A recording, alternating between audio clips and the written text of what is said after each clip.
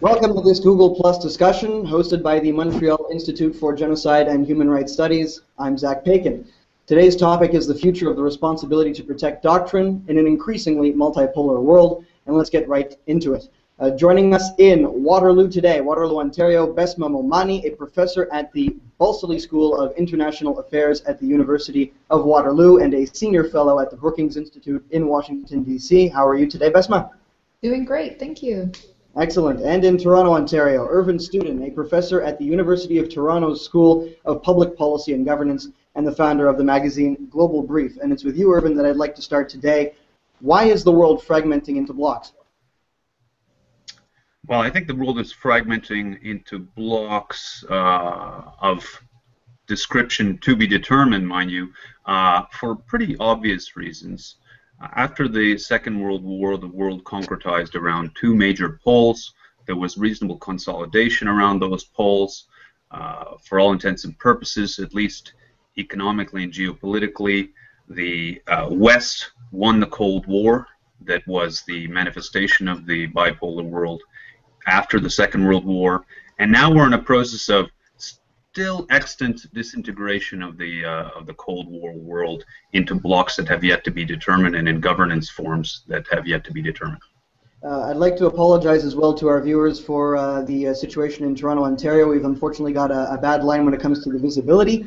Hopefully that will not affect the content at all, but our apologies. And a reminder as well to our viewers that you can send in your questions online on Twitter using the hashtag MIGS2013, that is hashtag MIGS2013.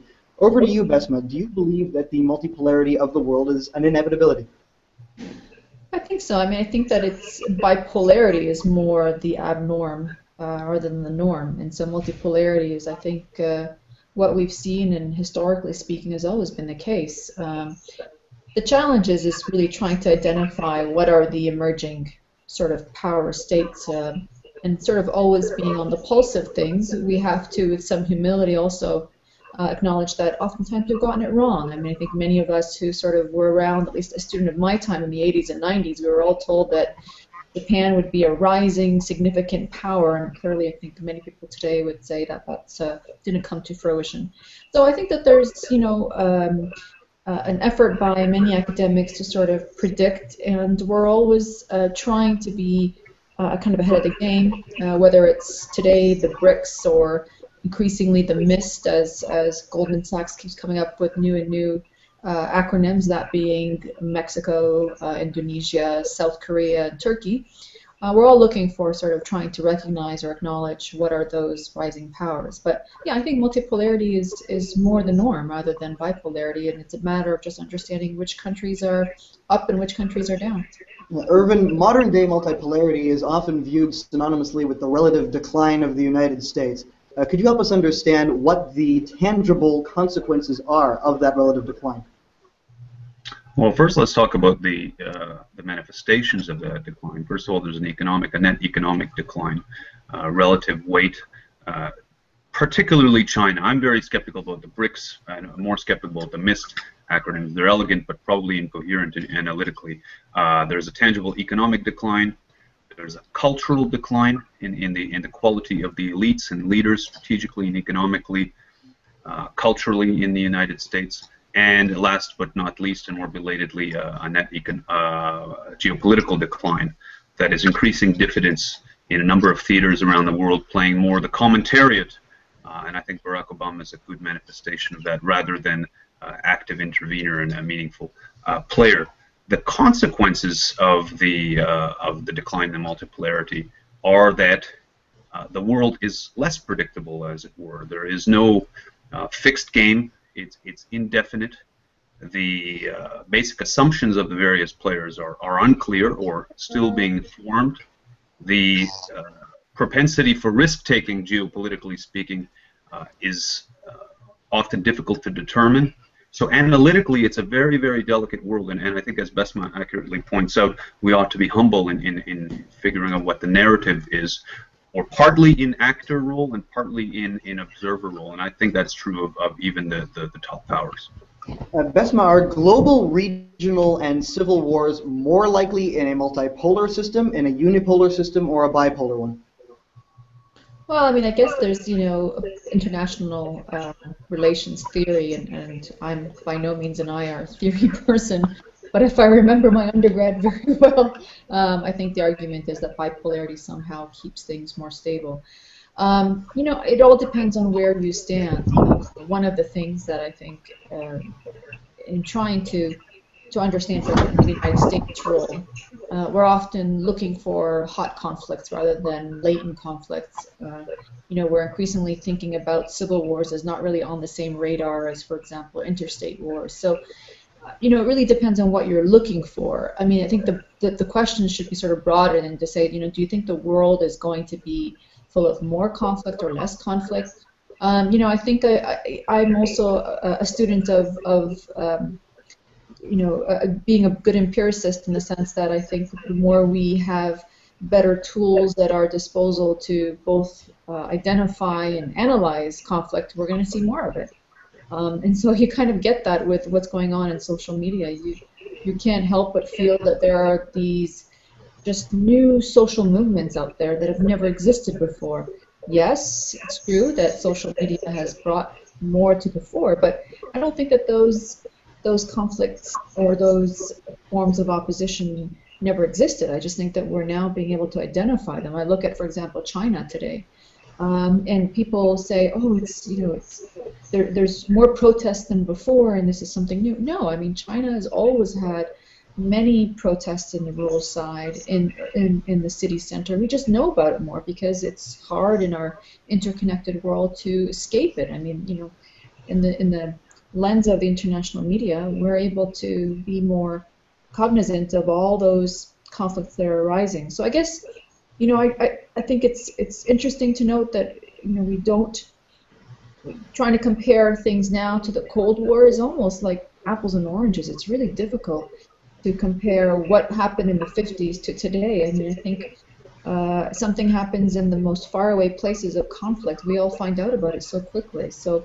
it's easy to think that somehow the world is up in flames today because we're in this ungovernable multipolarity system. But I think it's really about our eyes and ears are more open than ever thanks to what we're on right now, which is this great interconnected world. Irvin, the term realpolitik is often used to describe foreign policies that are based more on raw interests than on norms or values. Does increased global multipolarity, in your opinion, mean more foreign policies based on realpolitik across the world, or fewer? That's a really good question and a difficult one. Let me go back and just take advantage of the opportunity to jump on the last question, and maybe that will lead into the current one. In respect of whether multipolarity will yield or issue in more conflict, internal or external, my conjecture is that we're at the best moment in recent history. It can only get worse. And I think I'll probably preface some of the later remarks by saying I think our goal, this is outside of Canada, but anywhere in terms of the geopolitical imperatives, is to keep the great powers from going to war against one another. And when they're stopped from going to war against one another, the casualty count, the body count is minimized, and that includes even the great civil wars. But as soon as Russia and China and the United States go to war head to head, which thankfully has not happened in a great deal of time, then we're in trouble. But we're far away from that still. We're probably at the most peaceable moment in recent history. If you go on the Steven Pinker thesis, I buy that wholeheartedly. So it can only get worse. Now, will the calculations be increasingly realpolitik or value-laden? If you were talking about the Western case, I think we're confused. If you talk about the Eastern world, what I call the algorithmic world, the sinophilic world, they're much more hard-headed. They're very pragmatic. It is realpolitik. It is what the national interest is. They have extremely talented elites that are making that calculation, that are poking at the West to test our mettle. In the Western case, and R2P is perhaps a case of this, we're sometimes confused about where we ought to go, what we can do, and what really is the local national interest. Of course, it varies from country to country, but we have pretty much folded to the American narrative that there is an objective good out there that's universalizable and that we ought to go for it irrespective of the consequence on the ground. So let me put it that way. There's a Western moralistic world that will meet its match in reality. There is an algorithmic Eastern world that is much more cold-blooded, pragmatic, and realpolitik-laden that may appear cynical, but for now is carving a very serious niche for itself in the world. You mentioned R2P. Let's pick up on that right now. The responsibility to protect doctrine was adopted unanimously by the United Nations World Summit in 2005 in an attempt to redefine sovereignty as a responsibility and to clarify the rules under which the international community could intervene to halt mass atrocities. Bessma, if more and more foreign policies across the world are going to be based on realpolitik, does realpolitik give room for R2P in a foreign policy? Good question, Zach. I think, look, I mean, R2P, yes, it's a concept that I think so many of us wish would come to fruition, but, I think it's not, it's almost a fantasy in the sense to think of it actually having been implemented. I mean, I haven't seen R2P work in many cases. We still see countries, world powers intervene when it's their interest, and in Libya R2P worked, and in Syria it's not working, and that's because they're very two different interests and complications and challenges. So, I mean, the very premise of the idea that somehow R2P is a given just because we signed something, internationally is I think idealistic at that. I think that there is going to be more and more, and the basis of R2P really came recognizing that there's increasingly more internal conflict than interstate conflict. And I think that's absolutely true. And we see that evidence today throughout the world. So I think that the tools that we need are definitely ones that have to marry both very strong diplomatic capability with still the viability of a military power to really beef up the threat, so to speak, to warring parties. But I think that going back to what Irvin noted at the beginning, watching the United States, for example, under the Obama administration, really, I think, taking a back seat, and whether it's leading from behind or call it what you will, or pivot to Asia, I think it's pivot to things that are easy, achievable.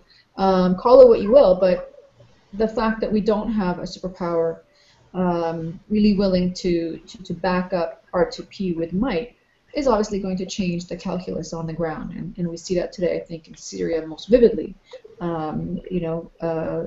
Assad regime thinks it has the carte blanche to do whatever it can and will, knowing that nobody wants to go in. And the future of military powers, the military powers that exist out there, particularly I think the United States and Europe, are cash-strapped, and economies that are cash-strapped are increasingly introverted. They become more isolationist. They become more focused on investing on the home front, and we're seeing all evidence of that. And at the same time, to sort of the other powers that are rising, I don't know if the Chinese are really interested in intervening globally. Not just because obviously they would be the biggest hypocrites because they need R2P at home before anybody, but increasingly I think they're also not interested in military adventures that will undermine their economic progress. And to them, the greatest threat is still a domestic one. In other words, they have to feed the appetites of millions and millions of people, particularly those migrating to the urban centers, by providing them jobs. And that comes first. That's the number one threat, security threat. So I think that there's a lot of hope on R2P principle, and I wish it was, adopted thoroughly. But I think there's a lot of idealism in that concept, and that would point out that I think there's going to be more of this kind of interstate, or I should say internal, kind of civil strife that we unfortunately see so much of, particularly what we're witnessing in Syria today. Russia and China asserting their obstructionist position on the Security Council vis-a-vis Syria seems to be rocking R2P to its core. Do we believe that it's in the Western interest to preserve R2P? Let's get both of your opinions on that, starting with Irvin. Let me go back because I'm going to make it a habit of jumping on Bessma's excellent questions and excellent interventions, because I have a view too, and then I'm going to use that to leapfrog to your excellent questions. I can keep them coming. If you want to do that as well, feel free to jump in at any point in time. Thank you. Will multipolarity be the death or the birth pang of R2P? And then let's go to Russia, China, because they're quite related. I think, of course, in the West, and certainly in academic circles, maybe in political circles too, we parody, and Zach, you would know this better than most, we parody R2P into pure military intervention in the name of some higher virtue.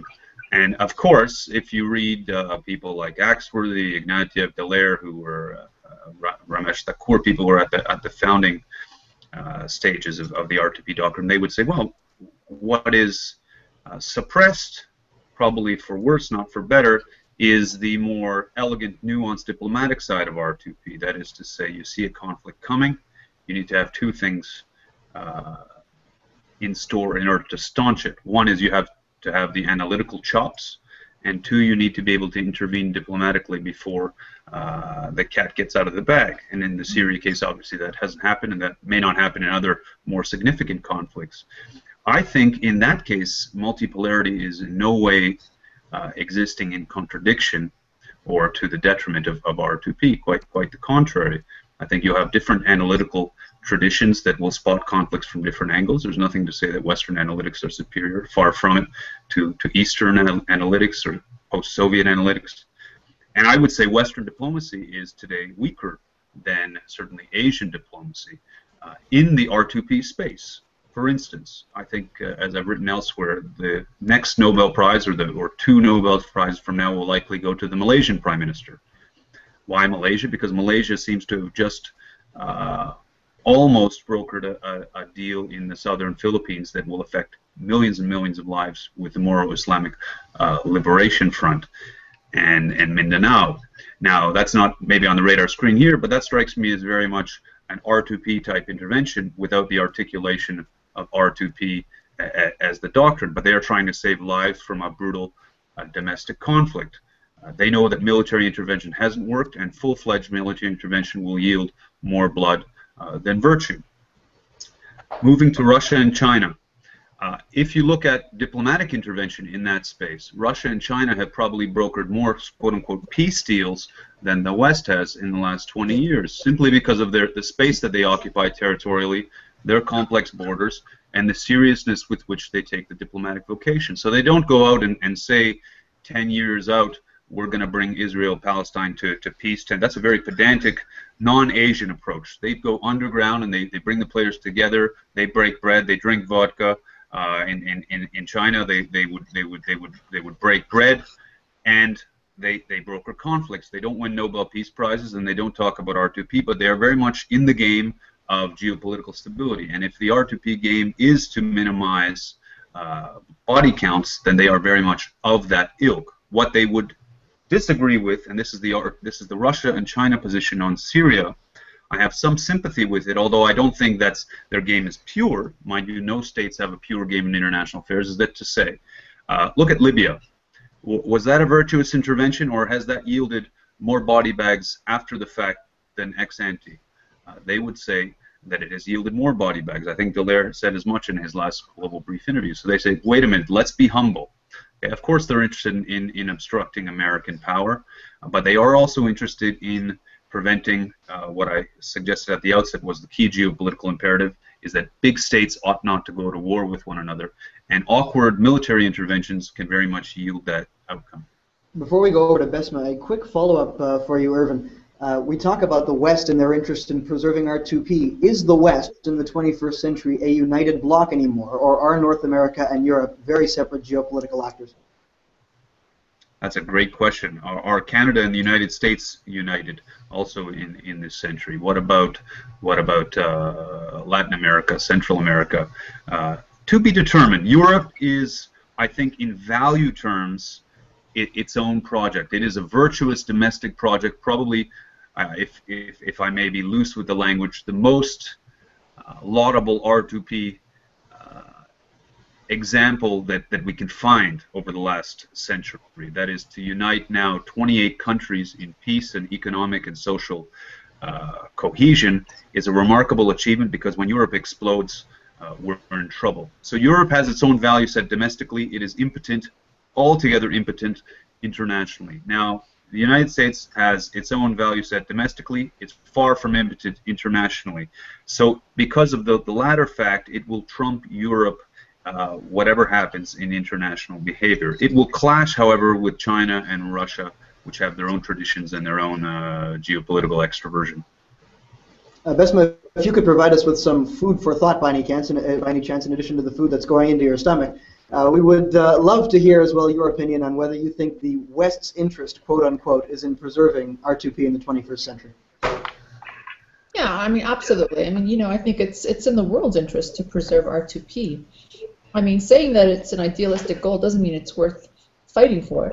It's just that it's full of challenges, and I think that Irvin's really laid out a lot of the key drivers, and I think some of the key architects and many who I've known in the past, have really good intentions in wanting to move this forward. And I don't think, I'm not one of these people that thinks it's inherently problematic. I just think it's full of challenges to actually see to fruition. And again, you can't help but follow what's going on in Syria today, which has clearly, been a rampage of 100,000 dead, millions and millions displaced, and there's no one to stop it.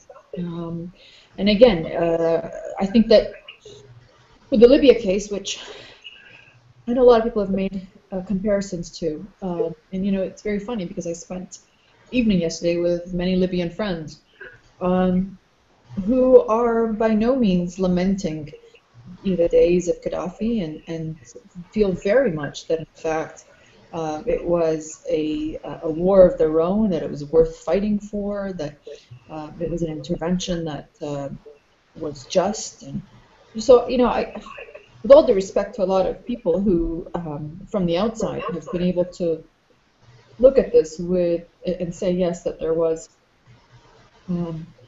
potentially more killed than we would have liked, for sure. But a lot of that also was at the hands of Libyan versus Libyan conflict, not at the hands of NATO.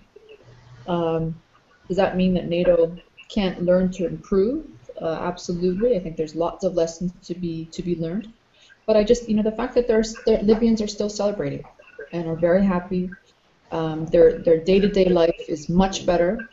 There is insecurity at night. I know that a couple of friends that I'm speaking to were arguing that under Gaddafi, women used to be able to walk at night a lot more freely. Today, it's a little more difficult.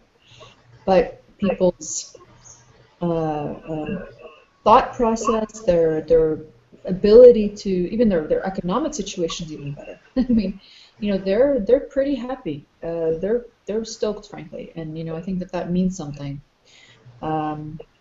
Yes, his inner circle may not be happy, but this for people that I talked to were from actually a town that was identified as a stronghold of Gaddafi. So other friends of mine from Tripoli or from Benghazi are thrilled to bits. I mean, there's just no comparison. So it was a fight well worth it, and I think that as long as the Libyan people, and they are, again, at the end of the day, they're the arbiters, the only arbiters of whether or not it was successful. And I think many of them would say it was, and so that to me is frankly good enough. Thank you very much. Can I jump in? To our viewers who are just tuning in right now, that you can send in your questions online to hashtag MIGS2013. Irvin, you wanted to add something? Yeah, I wanted to add to Bessma's terrific remarks that I think maybe we'll get there, and so I don't want to jump the gun. The imperative on R2P is to avoid as much as possible outright military interventions and takeovers of countries. That is a sign of procedural failure from the West or the East. And I guess the China-Russia position reduces to that, which is to say, let's not go for the failing option, which is outright intervention, which will probably yield in the aggregate more body bags than it will save. So the the imperative for us as we look at future R2P interventions, and I am an advocate of R2P. If I look back at the Holocaust of the Second World War, I keep scratching my head as an analyst saying, who would go to war with Germany in defense of the Jews and other disenfranchised people who were getting prepared for slaughter? And I dare say very few people would go in that name. And it would be very difficult for an advisor to the top powers to make that case, even on today's rationality. But to fast forward to the 21st century, the imperative for R2P advocates is twofold. One is to improve our analytical chops, to be much more humble about what we think we understand, to be much more prolific and eclectic and, dare I say, promiscuous on languages. I think our language capabilities in the West stink. And then on intervention, the intervention must be in the first instance diplomatic. And well before the conflict starts, we have to have deep relationships with all sides. Very amoral relationships. They're functional relationships, and this goes to Iran just as it does with North Korea and China. We need to have tentacles in there so that we know the numbers to call. Even in the Cold War, the relationships were thicker and less moralistic in many cases than they are today diplomatically, because they knew that the imperative was to stop mass bloodshed. Today, because we're not living in a world of mass bloodshed in the aggregate, and the West has won the Cold War, we're hyper-moralistic. So we withdraw from the vocation of diplomacy, which is to establish relationships with your enemies, first and foremost, and secondly, with those that may cause you harm through their behavior. So I think that if we can emphasize those two, we can avoid the need for mass military intervention, which, whatever happens, as Clausewitz says, results in some description of hell, and it can't be controlled one way or another, however NATO perfects or does not perfect its act. Let's get into a few of the questions that have to do with the specifics of preserving the norm of R2P. Irvin, let's start with you on this one.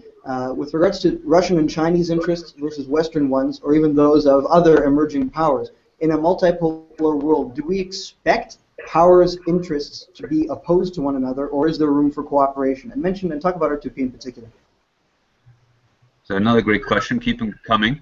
I think that I like the word, and I use it with reluctance with students, strategic promiscuity. We in the West need to be much more strategically promiscuous. We need to dance with all sorts of partners on different projects, and we need not to be, as it were, thick in establishing barriers between our transaction with Party A on Project X, and then with Party A on Project Y. We may be on side, and the Russians and the Chinese are much less dogmatic, believe it or not, than that. We call them cynical. They just call themselves pragmatic, and the Russians are far more cynical than the Chinese there, who are very pragmatic. I think we need to be much more eclectic. There's no interest for the West, and no benefit for the West in avoiding many transactions, productive transactions with the Chinese and the Russians. They cover a huge geopolitical, cultural, civilizational space. We ought to be doing it regularly. Where we disagree, we just ought not to be going on CNN and CBC and demonizing them as morally inferior to us. Just say we agree on points of principle, and they'll respect that as well, and we can have offline discussion with it. But that's how mature countries and civilizations carry themselves. So I see room for all sorts of transactions. I think, if I understand the Chinese calculation correctly, is that they want to avoid frontal war, at least until they're ahead. In the Russian case, it's much more unstable, because their analytics are not as good as they used to be. Their elites are not as stable as they used to be, and in part they still have the traditional pragmatic opposition to the West. But there is a cynical anti-Americanism there, just as there is a cynical Russophobia in parts of the West, and that has to be checked. But I see no contradiction with functional relationships, opportunistic ones, dare I say promiscuous ones, on all sorts of files. Bessma, where do you see countries like India and Brazil fitting into the equation? Are these constructive players in the new world order and in preserving R2P in particular? I mean, I think the Brazilians in their own region are very much active. Absolutely, I think that they are interested in being involved. I mean, the barrier there, however, remains a linguistic one, being a Portuguese-speaking country and much of South America, and Latin America being, of course, Spanish. So there's rivalry between the Brazilians and the Mexicans for sort of leadership of the region. The Brazilians have worked very hard to paint the Mexicans as basically American lackeys, and pretty much the again, the Mexicans are really trying to take the advantage of being the strongest, I think, Spanish-speaking country in the region, financially at least. I think that there's less mobility or less opportunity, I should say, for India to really play a powerful role in the region, partly because, again, it has so much domestic issues at its door. Huge poverty, corruption, the biggest democracy, but full of really corrupt practices, and it's really eating at the core of so many Indian people and society. And huge disparities of wealth and income, more billionaires in India than anywhere else, and yet huge underclass of society. So they've got problems at home, and I think when countries tend to have a lot of domestic challenges, they're going to be less ambitious on the external front, and that's, I think, very natural reaction. So I don't think we should expect a lot of India. Sort of the India of the past that really was overly interventionist on its borders, I think, has become more subdued as time goes on. Of course, it still has a strategic interest in supporting, the Tamils. It still has a strategic interest in I think, its relationship with China. But I think all of that has, I think, been now suppressed for more internal concerns about trying to develop the societies and bring them up to par with the kinds of living standards that so many Indians want to see. I think that they really want to see the middle class achieve the kinds of goals that so many people want, aspiring people to, very educated and obviously have a lot of opportunities that they would like to pursue, and don't want to see, very scarce resources used to sort of pursue external adventure. So I think there's going to be an introverted sense in India for some time until I think we really see a rise of that middle class to a level that they're happy with. Irvin, how much do you think that the U.S.-China relationship is going to dominate international affairs in the 21st century? I think for the first 50 years, I'm going to be so immodest as to project 50 years out and say it's going to be the dominant relationship for the foreseeable future, but perhaps in a different way than the Western Soviet one. The Chinese don't have an expansionist projects. They never did. Theirs is more the gravity of their civilization. They're an attractive culture. We want to mimic them because they are great historically and they're doing great things today. I like to say, if we look at the historic achievement in Toronto of having agreed to expand the subway system 2 stops eastward to Scarborough, and in the space of that time, China would have populated their entire eastern seaboard with trains à grande vitesse. So when they get going, China is the most serious player by leagues in the BRICS formulation. So I think it'll be an important one.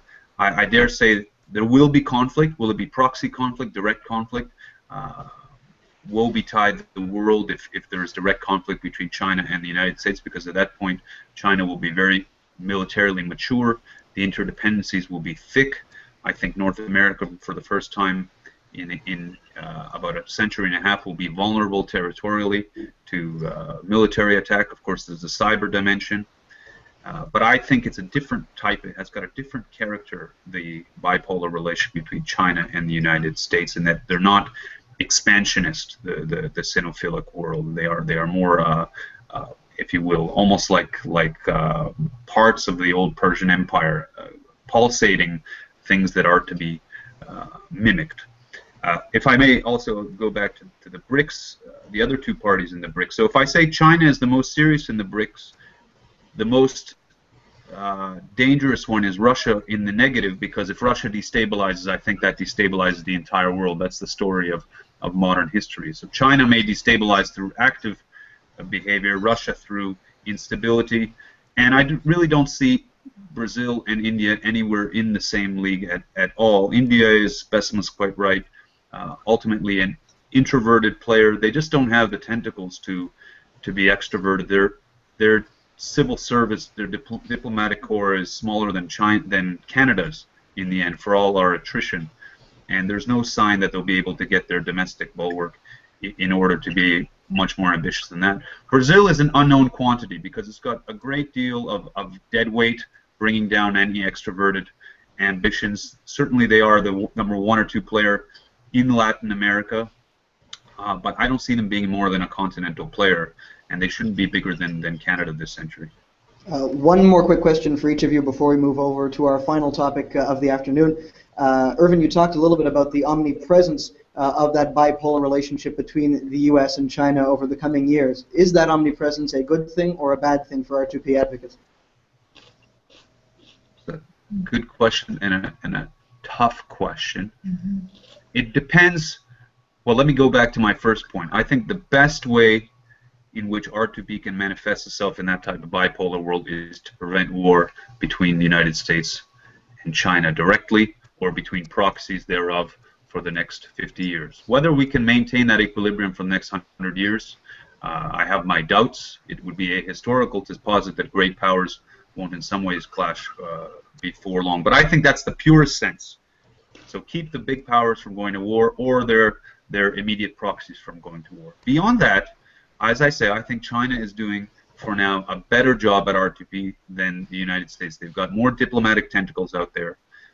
They are learning languages much more than we are in the West, very seriously. So if we are, quote-unquote, pivoting to Asia, China's pivoted to the West a long time ago, re-engineered all our projects, learned our languages, studied in our universities, understood our mentality. We haven't done the reverse.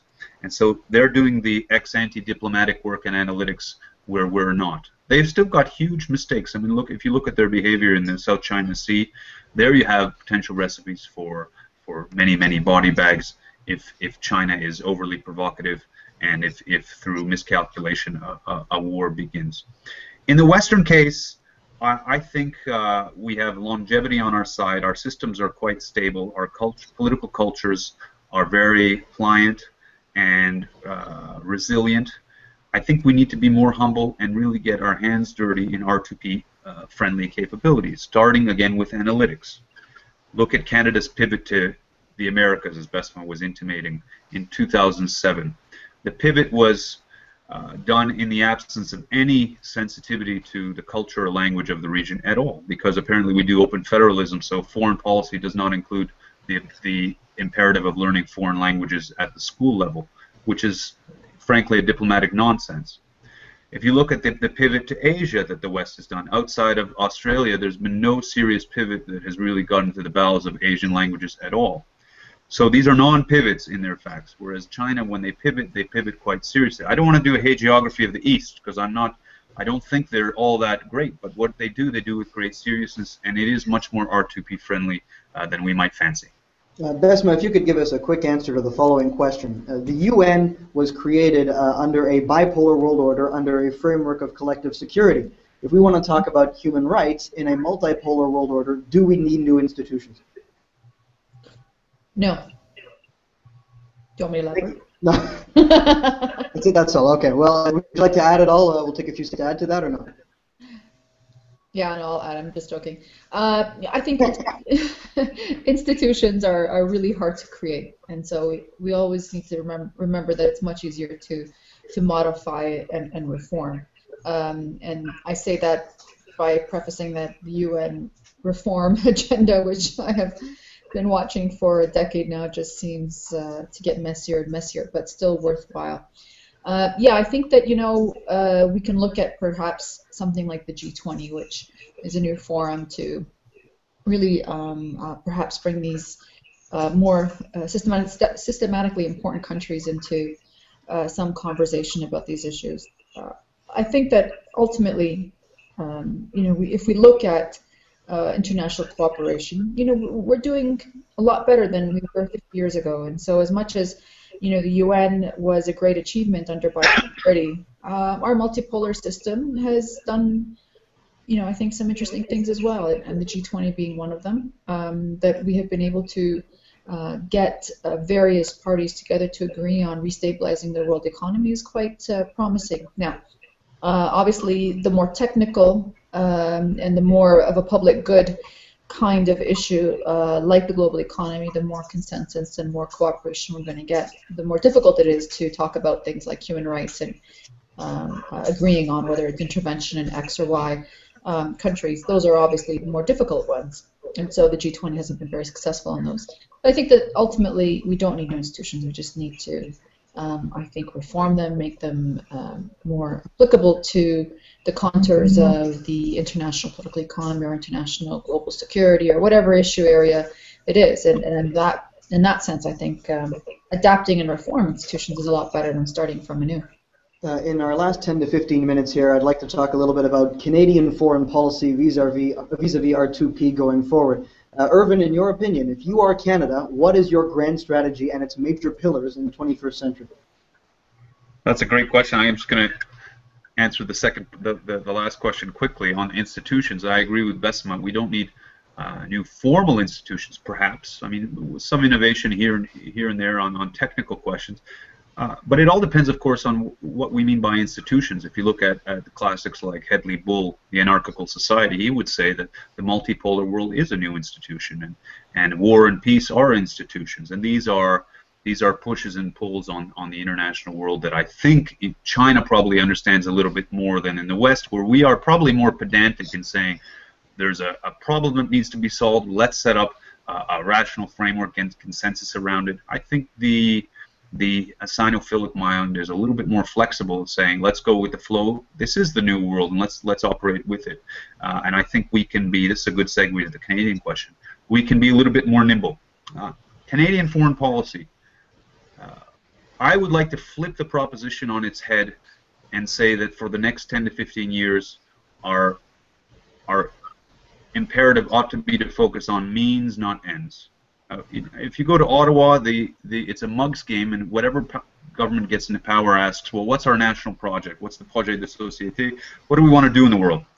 And I would say that it's the prerogative of any government to decide what it wants to do in the world given the circumstance. So that's almost uninteresting, because you'll never get a national consensus in a big, complicated country like Canada on what the project has to be. But the means to succeed on any project we may choose are uncontroversial. They're analytical chops. They're a great diplomatic force. They're a great military. They're a great supporting academic and analytical army. Intelligence, an industrial complex that can support that type of activity. Relationships. And all of these things are, I would say, dissipated and weak in today's Canada, because for the last, I would say, maybe since since we started killing the budget in the 90s, we've been talking to ourselves on foreign policy and feeling quite good about it. But because there's no pressure on us to perform, all of those means for success will compromise the ability of any future ambitious government to achieve its ends. But if you talk about what our relationship grand strategy is, it's what I would have called in a previous Global Brief article the acre strategy. It's much more interesting than BRICS. It is ACRE. It is the Arctic in the north. Oh, sorry. A is America, and if you will, the larger Americas through the United States. C is China, which is a proxy for the whole Eastern world, the Sinophilic world. R is Russia, because Russia is the Arctic game, so we need to get closer to Russia and start to, as it were, divide the pie and work with them for an entree into the E part of acre, which is Europe. We want to keep Europe together. That is a key Canadian interest. It is an R2P interest, because once Europe collapses, that's a problem. We want to keep Russia from being offside of the West and Europe too expansively. So that is the Russian interest. And I think there is an opening, Putin or not, for us to really cultivate a deep, non-dogmatic relationship with Russia.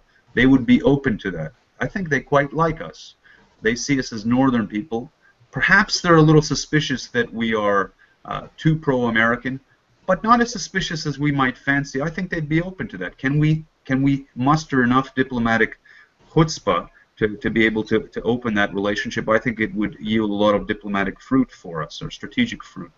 Good stuff. The China game is... if I could jump in, because we've only got about 10 minutes left. So, go ahead. In your opinion, where do efforts to preserve R2P on the global stage fit into Canadian foreign policy and grand strategy going forward? I think it would be a shame if we were to not take it and really move forward with it as much as possible. I mean, and unfortunately, seeing the current government kind of back away from it in some way is a shame. I mean, it's a part of our history, our diplomatic history, and we should be very proud of it. And I think that these things should not be politicized or become partisan. And unfortunately, I think increasingly the current government has taken some of these issues and made them a little too partisan for my liking. R2P is at its core, I think, really a Canadian proposal in the sense that it reflects everything I think we are, which is consensus-based, that we care about the world, that we want to prevent conflict, that we want to use our diplomatic muscle first and foremost. And I totally agree with Irvin that it's important to look at it as a diplomatic precursor before you go into the military one. That doesn't mean, again, it's an idealistic goal worth fighting for. It's full of challenges. It can be used hypocritically, which we continue to see, but it doesn't mean it's not worthy of developing and one day securing. Clearly, without a sort of independent global actor that can implement this, be it an army or otherwise, it obviously becomes very difficult to materialize. But I think NATO is becoming that role. It's becoming that new actor that can perhaps, I think, bring teeth to R2P. The challenge there, which we haven't talked about, maybe is worth talking about one day, which is the expansion of NATO. Looking at it as more, it's already started. I mean, we've already started to see the sort of raison d'etre of NATO change to more out-of-area focus. But I think also in terms of its membership, I think it needs to really become more than just the current partners, and to think about trying to bring some of these countries into the fold who want to be a part of a liberal order to preserve and maintain world peace. And I think that we can do that. And I think Canada brings a lot of real, I think, intellectual heavyweights to not only R2P, but to the whole judicial process out there that commands the kind of respect that we deserve. And I hope that it's a project that we continue to pursue regardless of what political party's in power. Gotcha. Irvin, do you think that Canada requires more geopolitical weight than it has right now in order to lead international efforts to preserve R2P? Oh, 100%. I think we need more geopolitical weight, period, to achieve any end that we put our minds to. And that these are basic national interest ends all the way to more, I would say, prudential ends like R2P. We need weight in the world. You need the basic assets. Now, I think in the current instance, the Canadian side, says, well, why would we want weight? Life is good. Weight costs money. It comes with risks. Dare I say, I think that is a residue of colonial baggage. We're still in a psychological cage which posits that we're a small country, that more authoritative countries have the geopolitical weight, and somehow we've created a very good spot for ourselves. Let's defend it. I think, however, that the virtue position of creating weight in order to advance R2P will coincide by mid-century with the more base interest of creating weight in order to defend ourselves, because the world is changing. As Bessma and I and you, Zach, have been discussing, the world will, I think, begin to put more pressure on Canada. If since 1871 we haven't had any threats on our borders, the Arctic is fast melting, we're going to have for the first time in a century and a half a new porous border. That creates a different psychology, a different type of pressure. We're going to need to be up to the challenge of protecting that one way or another. No one's going to protect it for us, and we need to be serious with serious players. If I could jump in here actually on that point, Irvin, with regards to the Northwest Passage and the Arctic thawing in general, is that going to prove to be too much of a distraction and an existential problem for Canada going forward to even think about focusing on R2P related issues? I don't think so. I think actually it will, for people who are worried about this stuff, be a bit of a blessing, because it will cause us to be a serious country, to really put our money where our mouths are, and to defend ourselves in ways that other countries know to feel viscerally. Take Iran, Israel, China, India, Russia. These are all countries that have serious strategic elites that would make you frankly cry in juxtaposition to some of our strategic elites, because they take the task seriously, and failure means the end of the country in many cases, certainly the end of the government. For instance, if Israel loses a strategic war, Israel doesn't exist. If Russia loses a strategic war, the world destabilizes. These are all visceral threats that we don't feel in the gut of our elites. So as I think I said in a recent article, the Prime Minister in principle, and this is not the current Prime Minister, this is all of our Prime Ministers, because we all grow up in the same stew. A Prime Minister can in principle declare a war on a far-off country today, and not feeling the seriousness of the war, go off to Tim's and grab a coffee and talk about other topics. This betrays a non-seriousness. But if you've got the Arctic melted and you have the other at your doorstep, as it were, then you have to survive, and you need to. That changes the psychology, and that type of psychology will make us serious on the R2P file if governments decide to pursue it. Now, I think it is worthy of pursuit, because I believe in the Talmudic aphorism that you save one life, you save the world entire. But that is against the more Anglo-Saxon functional argument, which is let's save more lives than we lose. So I think there's a virtue ethics argument there, but the means to that end are the same as they are for the Arctic. And Bessma, some final thoughts from you, if you may, with regards to what Irvin just spoke about. He spoke about a different world in terms of, or a different worldview rather, excuse me, when it comes to Canada's foreign policy in the 21st century going forward. We have to fundamentally change the way we view ourselves. You spoke a little bit in your past answer about our identity and how it conforms with R2P. Do you agree that our identity has to change to get with the game of the 21st century? No, I mean, I think our identity is increasingly a multicultural society that will always have a concern, a global outlook and a global concern for international peace, and we should relish in that and think of that as an asset rather than as a sort of something that binds or constrains our options. I think we need to celebrate it, and I think Canadian diplomats and politicians around the globe are still very much respected for what we are viewed as, and I think we need to, rather than try and be something that we're not, and by that be very blunt. I mean, try to be, more G.I. Joe, or more more idealistic than we think we are. I mean, no, we are who we are, and people appreciate that outside these borders, and we shouldn't try and run away from an identity that's been given to us or that's been cultivated, because it is who we are, and that is something that I think we want to use to our advantage. R2P fits very well in that identity. I think we have a lot of very novel ideas on moving a lot of intractable problems forward, and we shouldn't be shy away from that, nor should we, I think, pivot our focus onto issues that we think are less controversial, and by that I actually think, our focus on the Arctic and focus on, these pet projects are I think putting aside some of the big issues, because we just, we want to diminish our own kind of global role. So I don't know. I think that we can do more. We are a prominent and I think valuable global player, and we should play up to our assets rather than hide away from them. Irvin, some final thoughts from you with regards to what Bessma just said?